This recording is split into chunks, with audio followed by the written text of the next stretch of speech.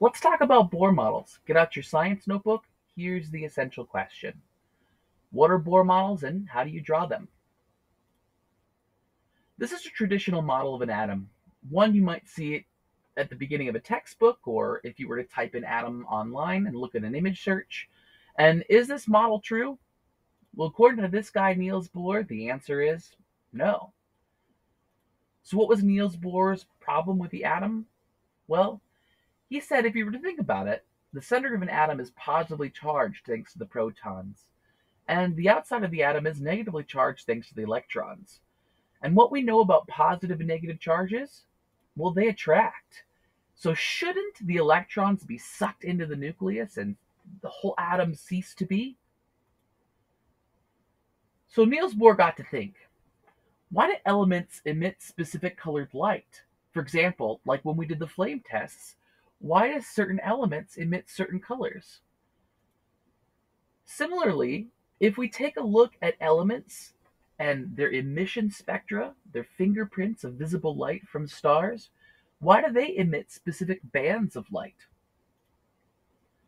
Well, Bohr came up with certain key ideas of a new type of atom model called the Bohr's model. And these are them.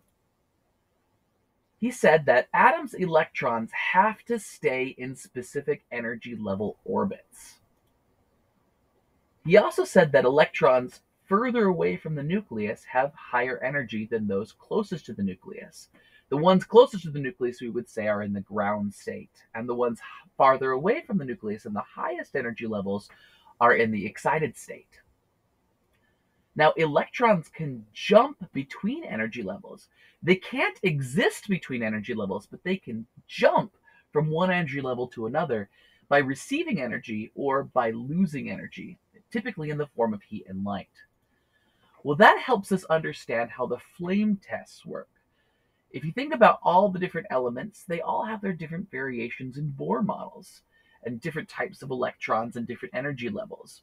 Now, the different jumps that electrons can do between those energy levels help explain why certain elements emit specific colors of light. So how do we draw a Bohr model? Well, first let's review some of the essential subatomic particle things we can get from the periodic table.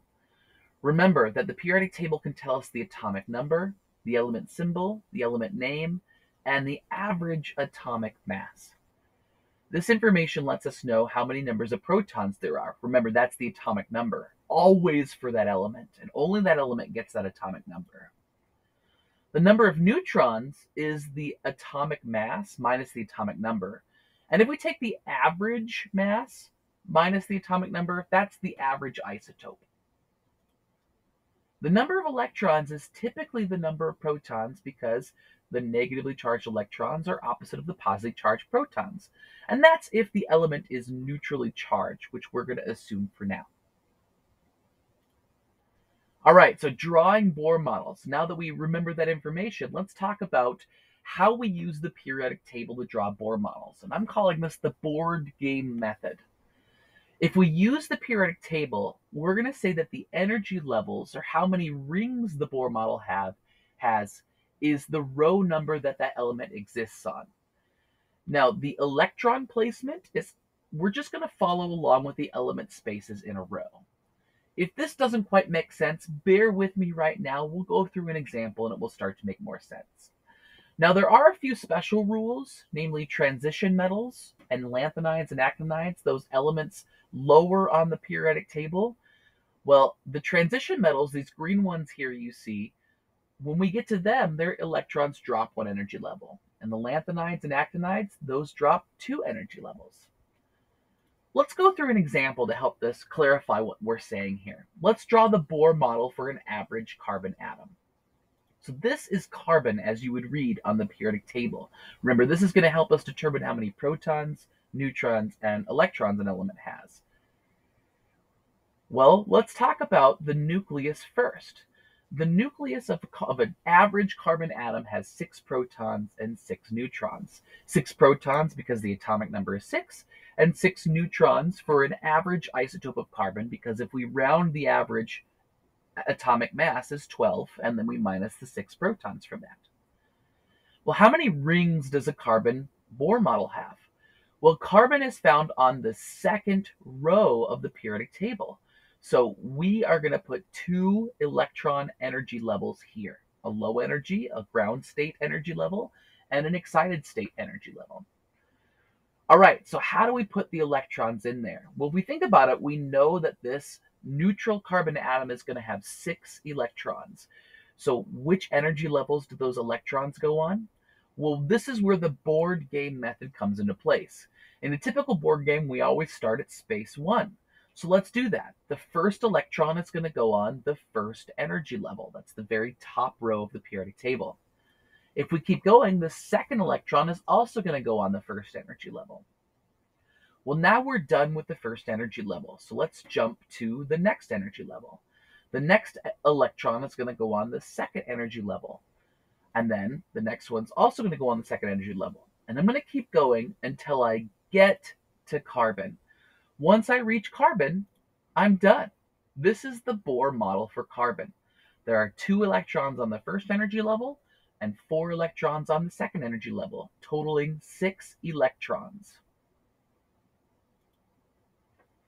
So here's the board game method again. Hopefully it makes a little bit more sense.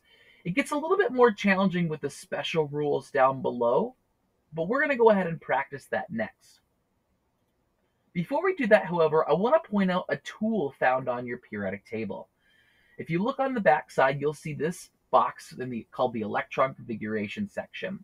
Now, we're not going to worry about the semantics of all the little details here, such as the S block, the D block, and the P block. What we can use here is those numbers. Notice that if we follow on with the board game method, the numbers represent the energy level of electron. The letters there, just so you know, represent the shape that those electrons make in 3D space.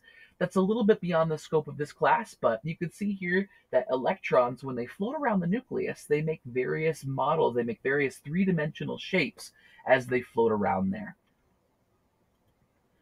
All right, so let's try another example. This time, let's take a look at arsenic. So how do we draw the Bohr model for arsenic? I would pause the video and see if you could try to figure this one out yourself. Did you pause it and try it? I sure hope so. Well, here's arsenic. Let's talk about the center, or the nucleus. The center of the nucleus has 33 protons and 42 neutrons. Remember, this is just the average isotope of arsenic. How many rings does arsenic have? Well, if you found arsenic on the periodic table, it's down here. It's on the 4th period, or 4th row of the periodic table. So there are 4 rings of this Bohr model. Remember, the lowest ring, the one closest to the nucleus, is the ground state. And the higher you get, the more excited those electrons, or the more higher energy those electrons are. Now, where do the electrons go on each of the rings? That's where the board game method comes into play. We always start at the very beginning of the board game, up here. So let's start counting electrons. 1, 2 electrons go on the very first ground state energy level of the Bohr model. Now we're going to jump to the next energy level up, and there's 1, 2, 3, 4, 5, 6, 7, and 8. There are 8 electrons on the second energy level. Now we're going to keep going. 1, 2, 3, 4, 5, 6, 7, and 8. There are 8 electrons that go on the third energy level. Let's go to the next energy level. 1, 2. All right, I'm going to pause here for a moment because this is where it gets a little tricky. We've now reached these green elements on the periodic table known as the transition metals. And if you looked at our special rules from the board game method, these spaces on our board game, on our periodic table, actually fall down a level. So when I start to count these electrons, they don't go on the highest energy level. They go on the energy level right below. So these electrons, 1, 2, 3, 4, 5, 6, 7, 8, 9, and 10, actually go on the third ring, not the highest energy level. So that's the special rules we need to be aware of. Now, once we reach the main elements again, once we're out of those transition elements, we start to go back on the highest energy level. So we're almost to arsenic. We just have 1, 2, and 3 left over. So here is the Bohr model for the average arsenic atom. All right, that's the end of the notes. Take a moment to review and highlight key terms. If you have any questions, make sure to write those down, but don't forget to seek answers to those questions. Finally, summarize and answer the essential question. Good luck.